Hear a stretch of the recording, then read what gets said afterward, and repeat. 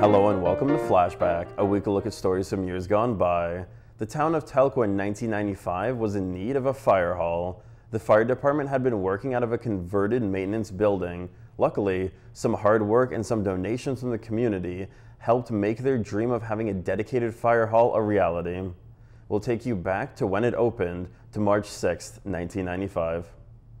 It's the first real fire hall the volunteer department has had after spending years using the space in the village office. We really needed one really badly. We didn't have a dedicated fire hall.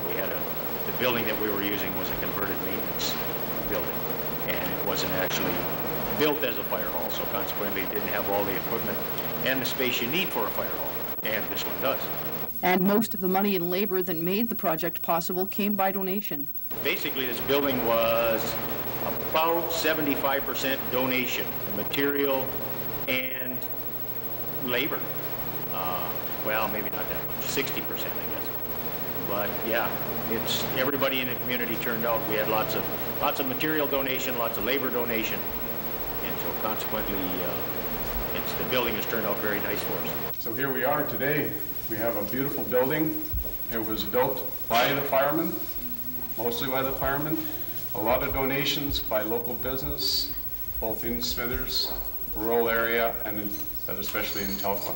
Donations also made it possible to buy a new piece of medical equipment essential to the treatment of heart patients. Well, the defibrillator is an important instrument for the fire department since we're 10-15 minutes from Smithers. The ambulance has a defibrillator, but in an emergency, if somebody is not breathing and doesn't have a pulse, it's the first few minutes are critical.